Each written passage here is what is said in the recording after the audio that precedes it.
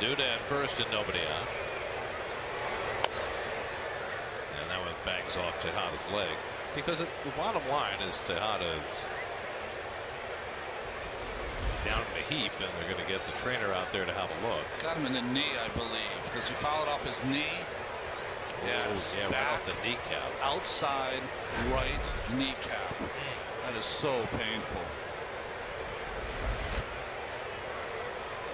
I mean, it's just a spot you don't hit, foul a ball off very much. That's like someone taking that bat and just whacking you in the kneecap. It's excruciating.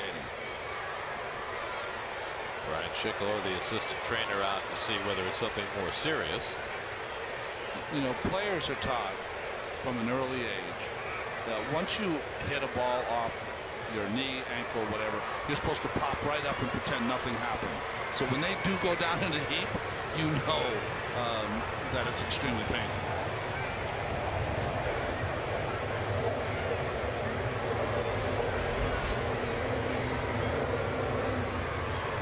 And the only way you can foul a ball like this is that you're a little late on that ball and it got in so deep into your kitchen that by the time you swing, you're really just fouling it straight down.